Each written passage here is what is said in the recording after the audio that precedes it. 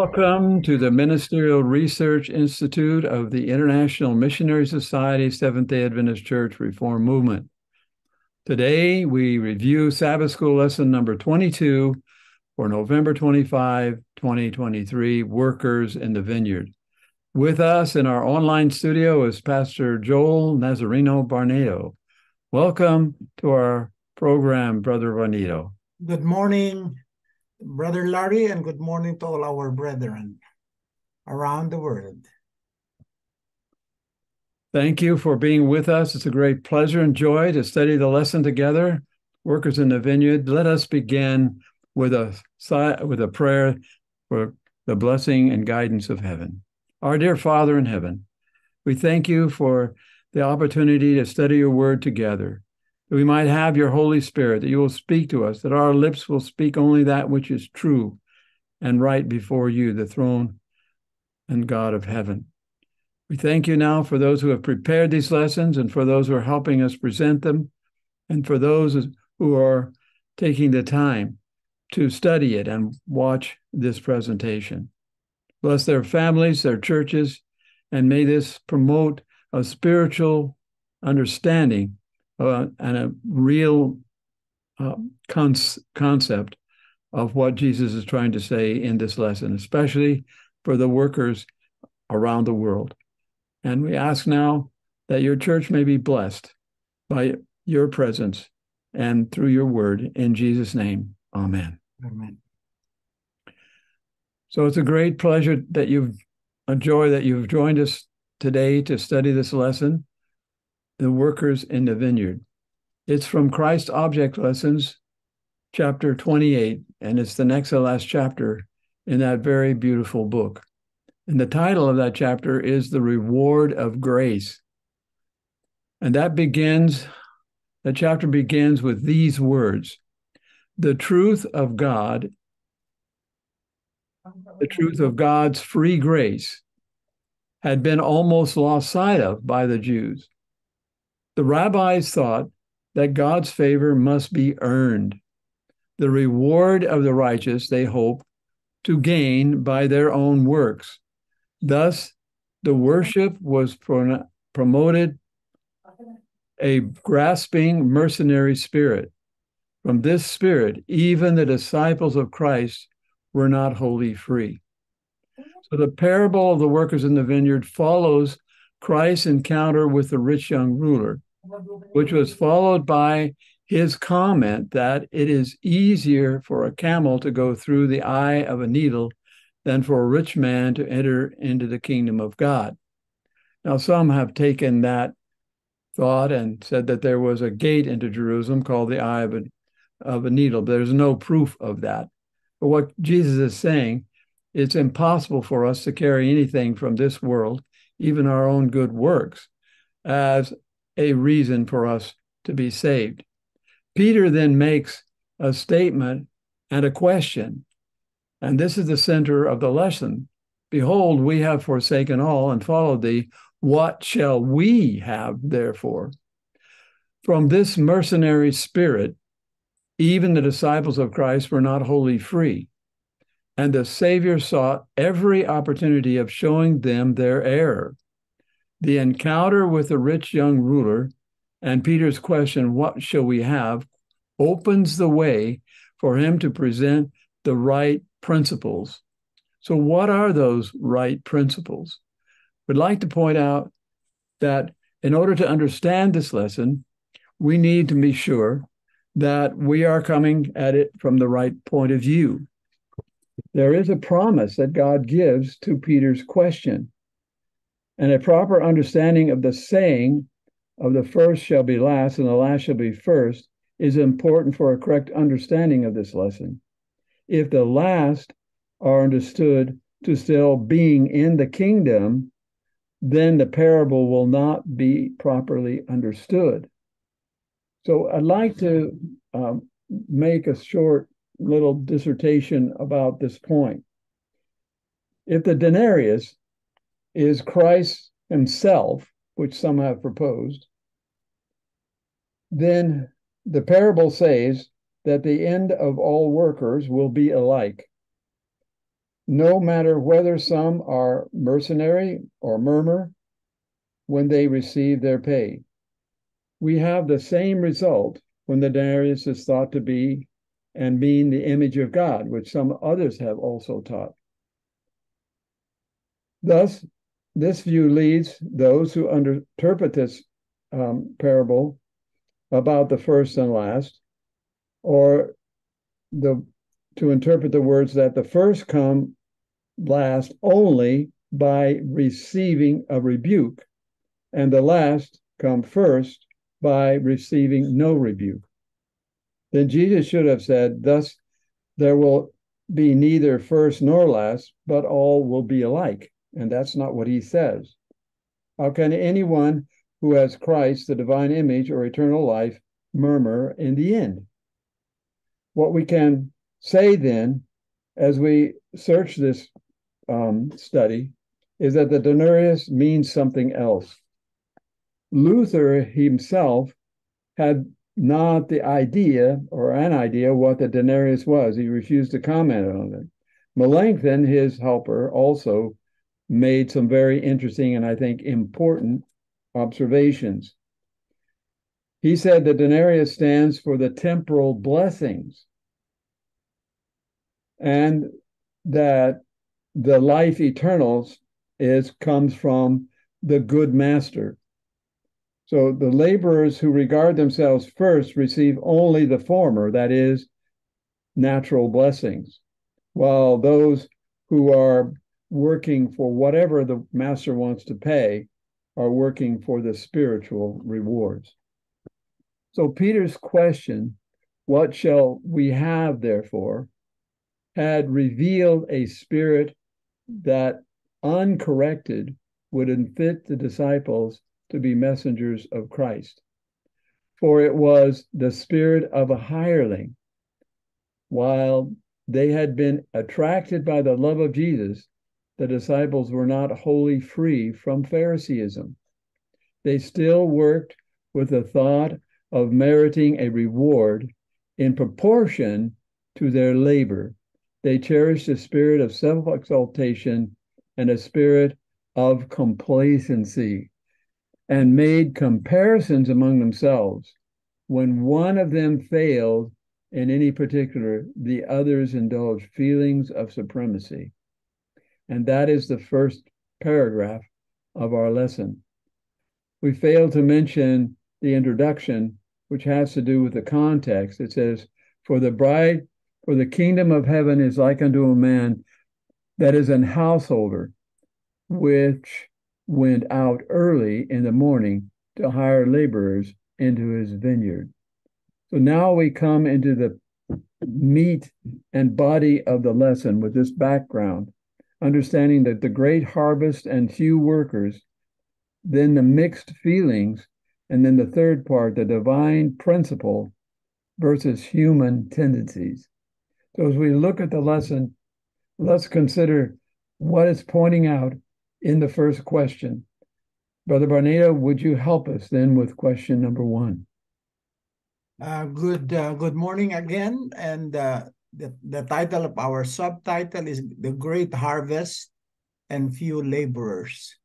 So we see here that the question says, in the parable of the laborers, at what time of day did the householder call for people to work in his vineyard? You know, when I was living in Bronx, New York, if you need a laborer, if you need a carpenter, if you need anything, any help, you go to the gasoline station, and there are people there who have their own, who are carpenters or mechanic, but you need to go there very early in the morning. And they will come to you and they will ask, do you need any laborer, sir? Do you need any helper? But you need to wake up early to get the best of the carpenter. So here it says, in the parable of the laborers, at what time? It was very early in the morning, when the Bible says when the fullness of the time came. So God sent his son. So he is he is the householder, and he needs laborers, missionaries. He needs youth. He needs good Samaritan young people from our church. And the field is the world.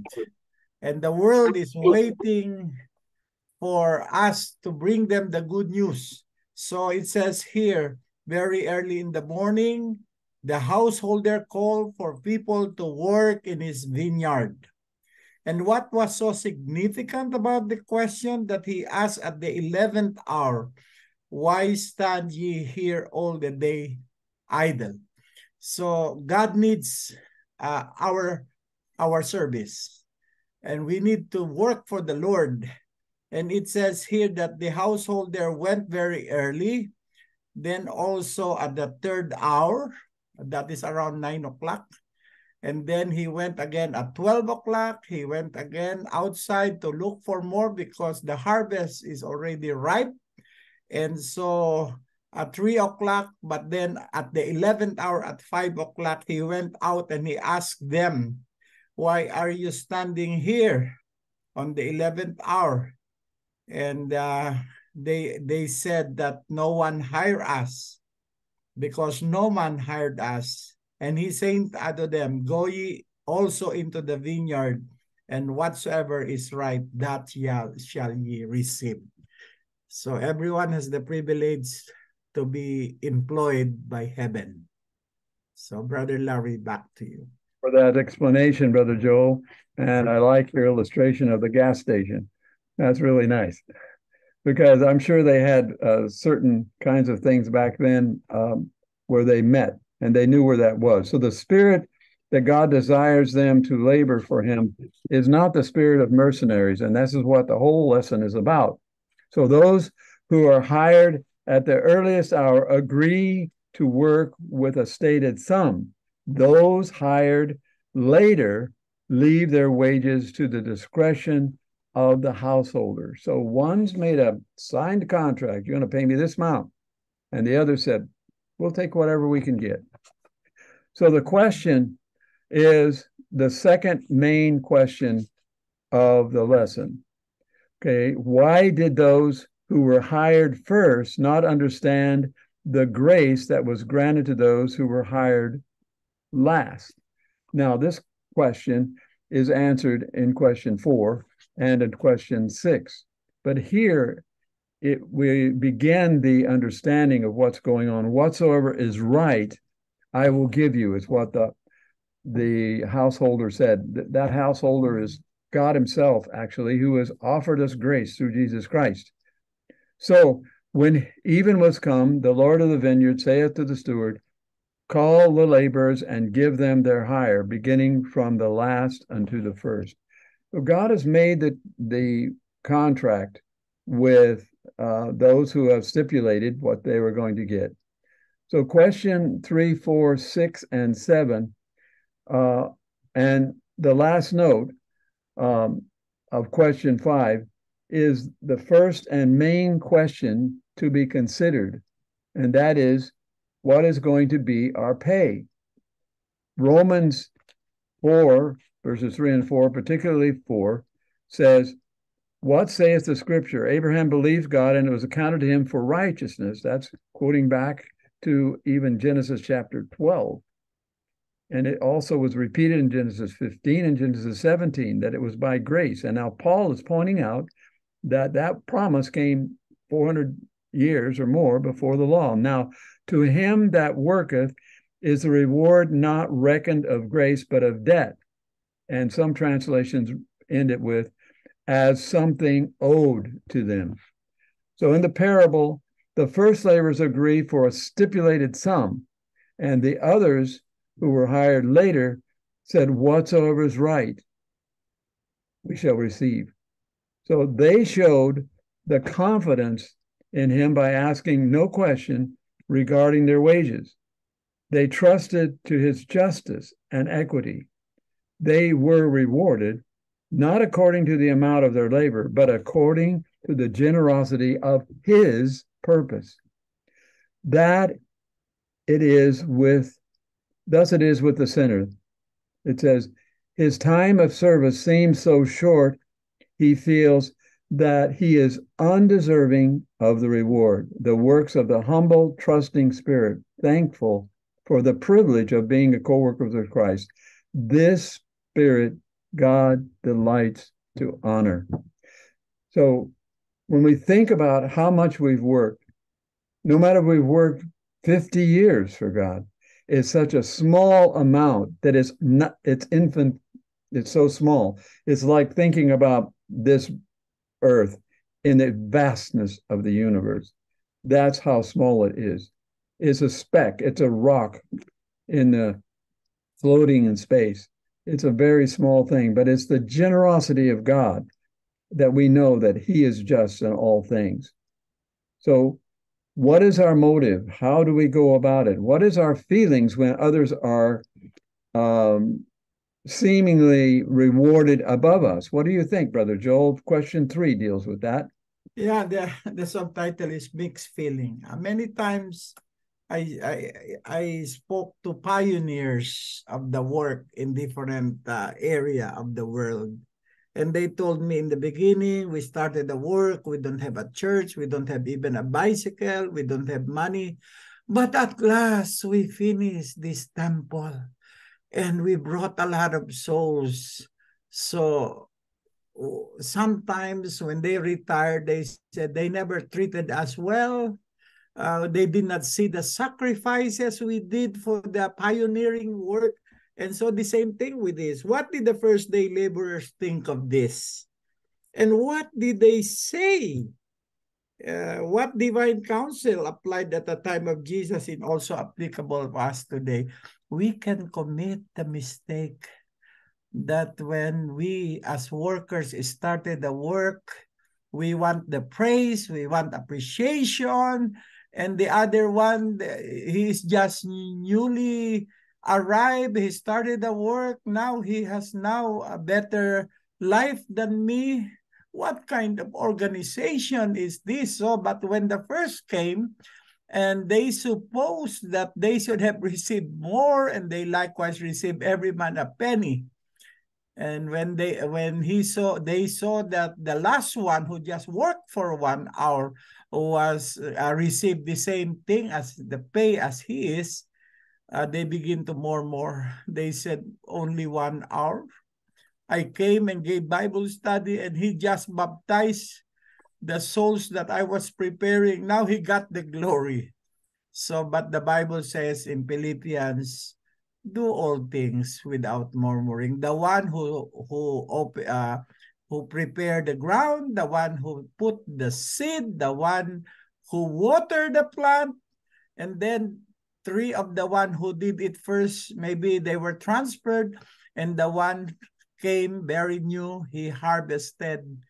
But this is the human nature, my dear brothers and sisters.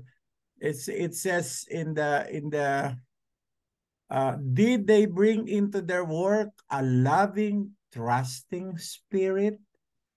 No matter how much you do, but how much love you do it for Christ. They would continue first, but their querulous complaining disposition is unchristlike and proves them to be untrustworthy.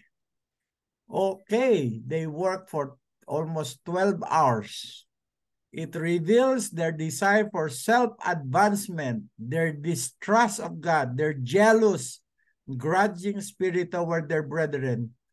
And so, but when the Lord's goodness was shown, his liberality, they made thus an occasion of murmuring. Thus, they show that there is no connection between their soul and God. So may we not commit the same mistake. Let's prepare others to continue the work. Then we will have less jealousy, because when we have one gift, we double it by training others to continue the work. Then even though we retire or go away from the work or rest, the others will continue the work. But when Jesus comes, we will have the same reward. reward of the crown of life that is given to all those who have made sacrifices. Yes, God is teaching us here that we don't need to have an entitlement mentality. And that word is used several times, entitled, in the lesson. And that's what is fostered in the world today, that spirit of entitlement, but it must not enter into the work. What did the householder recognize that those who were hired first did not see? Unlike the former, how did the latter react to what they received? The former react in a way that when every man received a penny, they thought, well, you are making them like us. How can that be? Thou hast made them equal to us, it says. But here we are to understand that when they came and were hired at the 11th hour, they received every man a penny. So what this penny represents, at least according to Melanchthon, and I think he's right, as we mentioned earlier, is we all receive the blessings of heaven. Christ said in his parable, in his Sermon on the Mount, in regard to the blessings of heaven, God lets his rain and his sunshine shine on the good and the bad. We've all been blessed with talents, with abilities. We all have these gifts of God. What are we doing with them? But the eternal life comes from God. It's not earned by anything we do. Romans, of course, points this out. Even so, then, at the present time, there's also a remnant according to the election of grace. And by grace, then, it is no more works. Otherwise, grace is no more grace.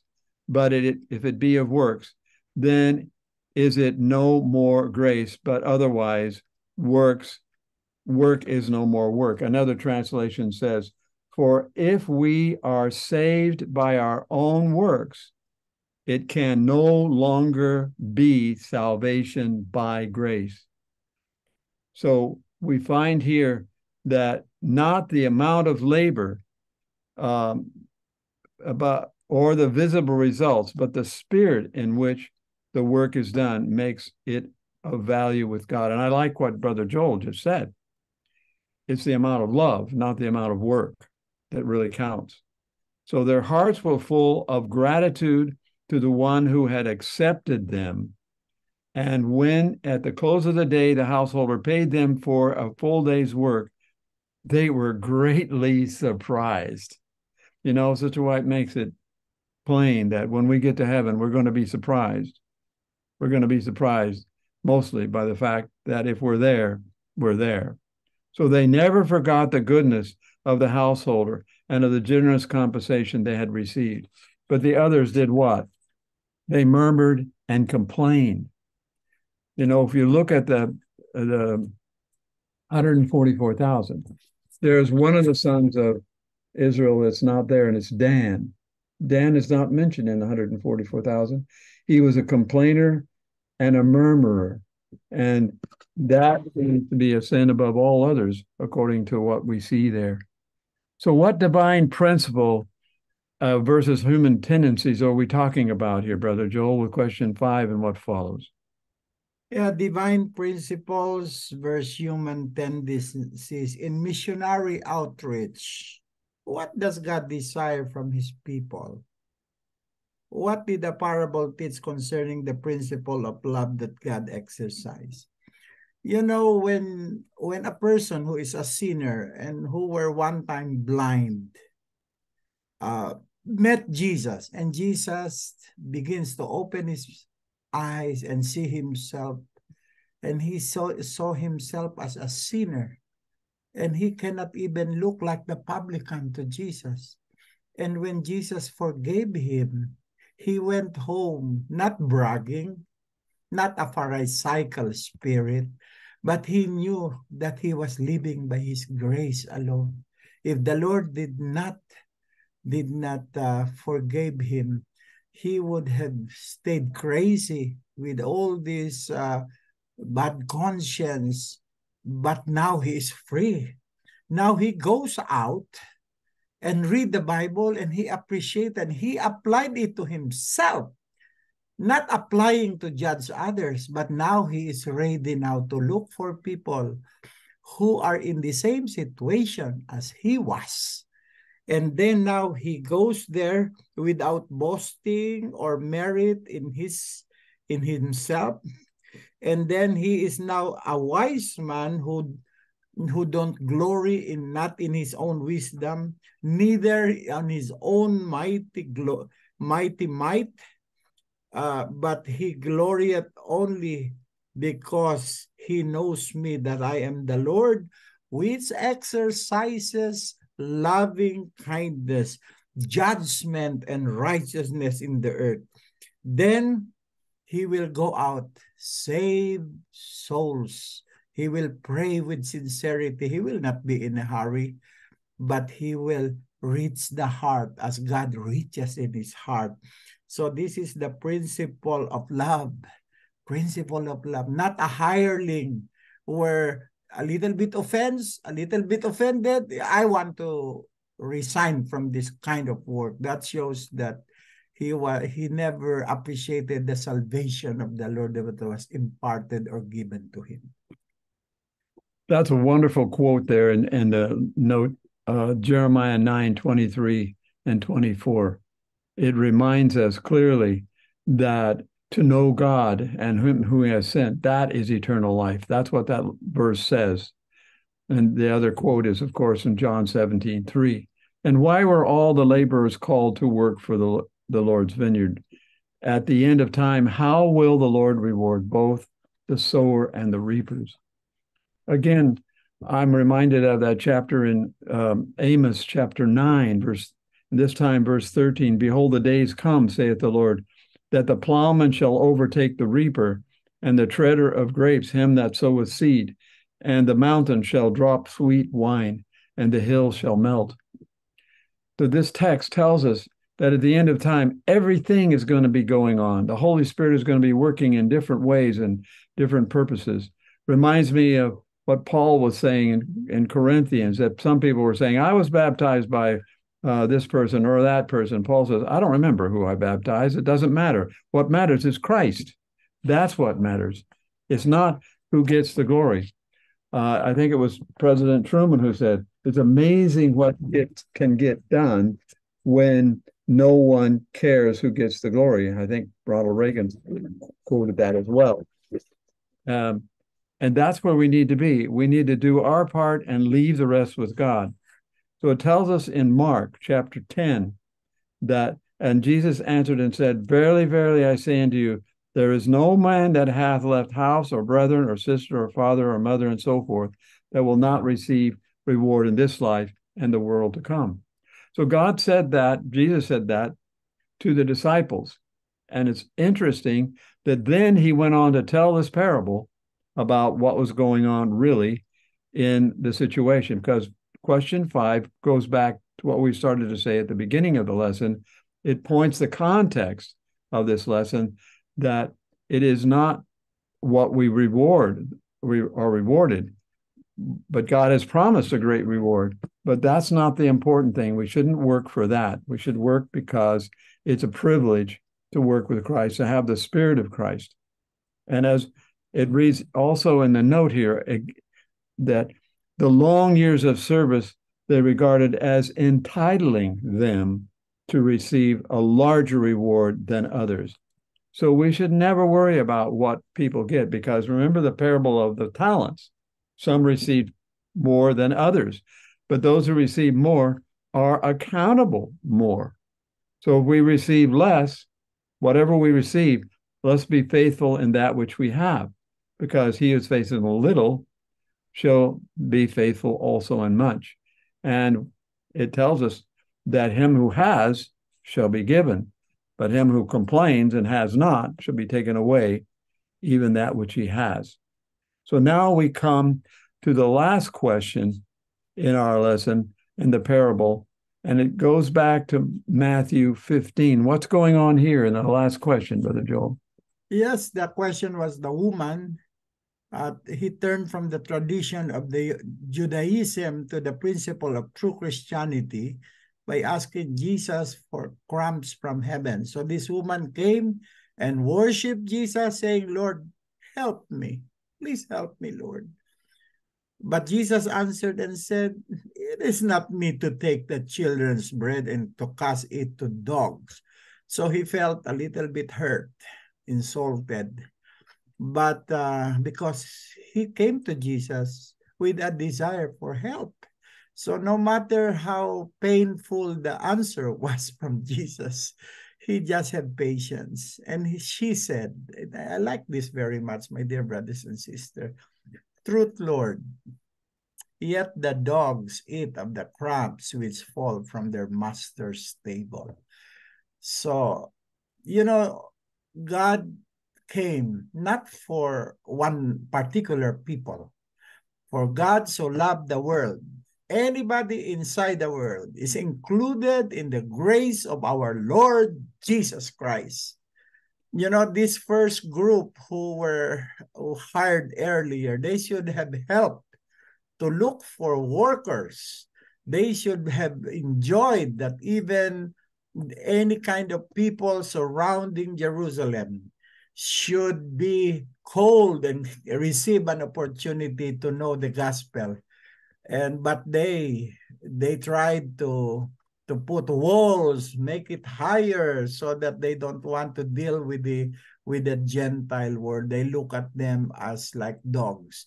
Jesus was trying to let the disciples hear what is in their heart, that they treat the hidden world as dogs, not worthy to even receive Jesus as a visitor.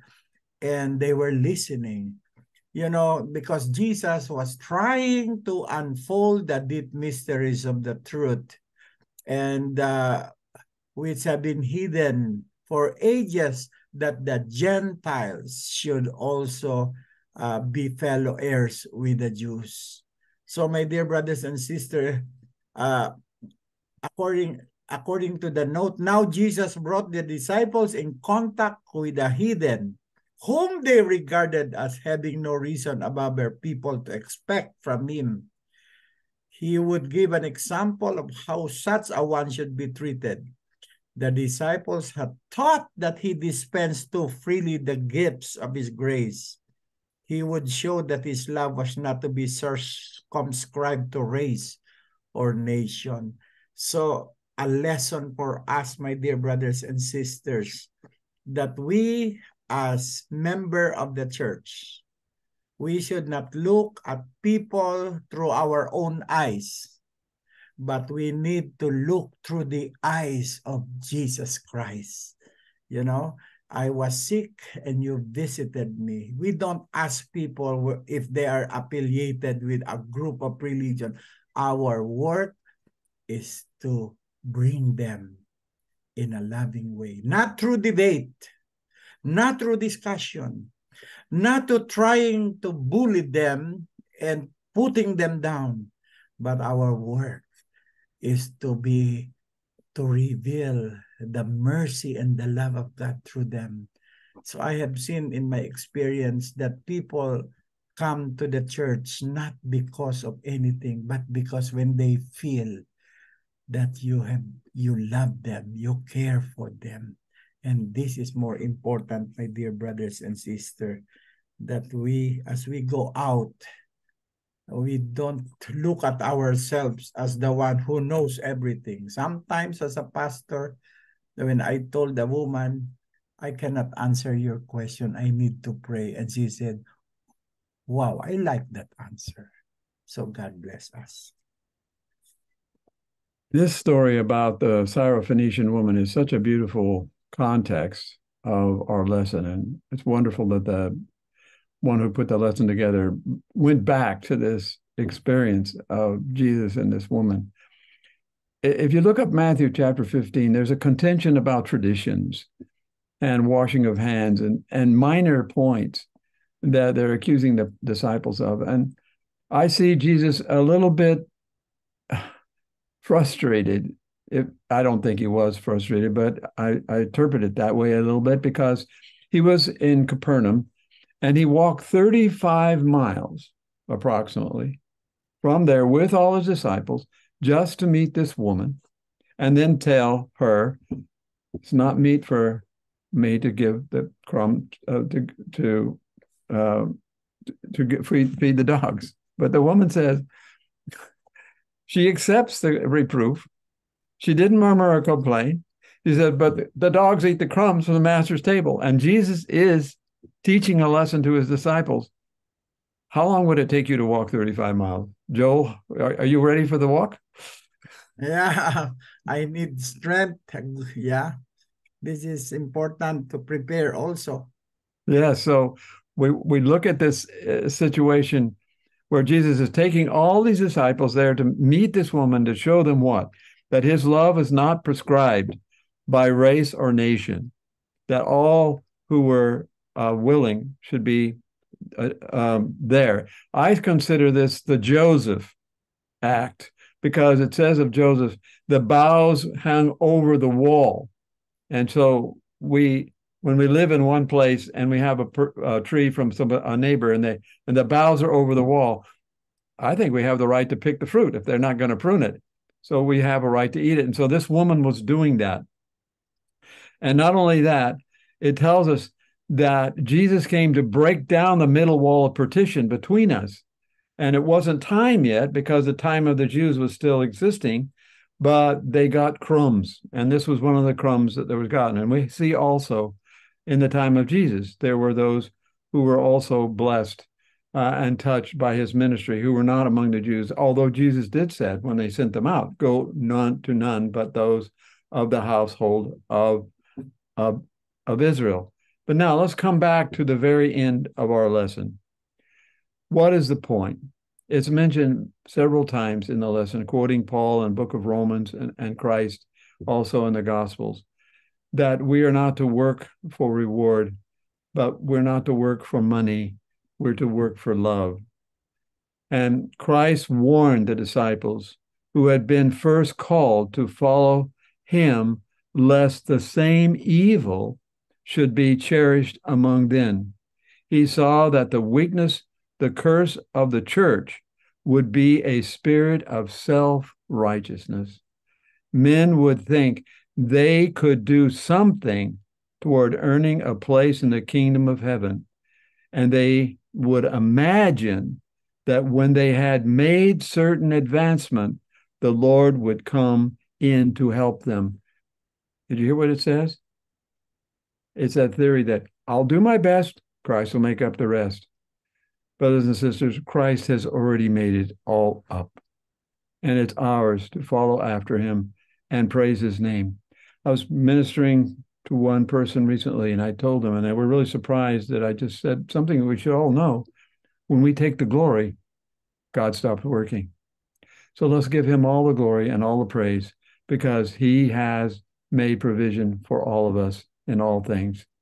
Thank you, Brother Joel, for being with us, for taking the time and the patience to work with this lesson. So precious.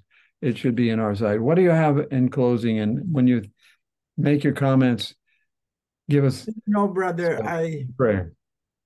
I believe that we take the glory because we feel that we were always good Catholics. That's why God brought us to the Protestant. And when then people say, I was a good missionary in the Protestant, that's why the Lord take me and made me an Adventist. And now because I was bringing a lot of souls, I became a reformer and I became a pastor. But I have seen that in the Old Testament, the Lord uses Joseph. He was very young. He uses also Samuel, a very small child, and they rely upon the Lord. They tell the Lord, speak, Lord, for thy servant heareth. The danger if we, according to the workers in the vineyard, if we believe too much in our literary knowledge and education that we think self-righteous, I need, in this church, if I'm not here, this will fall. This is not true. Not by might, nor by power, but by my spirit. It is the Lord that prepares and cultivates the ground. The Lord is the one that gives conversion. Our work is to continue the love that God has given us and to become a channel in which the Lord's grace can pass to all men. Amen. Pray that that is so, brother. Thank you for those words. Let's have a closing prayer. Our dear God, Heavenly Father, thank you for giving us this great privilege, Lord, to be a part of your God's wonderful people. We have a world to save, but Lord, we don't have any strength of our own. Our knowledge is limited, but we want, Lord, to appreciate your great love to us. And that love, we are ready, Lord, that you can help us, guide us, touch our lips, change our hearts, give us a clear minds, Lord. We owe everything from you. I pray that you bless your people around the world, that as we go out, Lord, it is not us, but Christ in us. Bless my dear pastor, Brother Larry, and bless him also. We ask all these things in Jesus' name. Amen. Amen. And God bless you too, Brother Joel. And thank you for being with us today. And we thank also Brother Gary and Brother Adine for helping us with this message and getting it out to the people. Please join us next week when we will study the grace of God with the lesson of the 10 virgins with Sister Margie Seeley, General Conference Education Leader. Until then, God bless you. Blessed Sabbath day. And like we said, give all glory to God. He that hath ears, let him hear, is our prayer in your hearing. Amen. Thank you.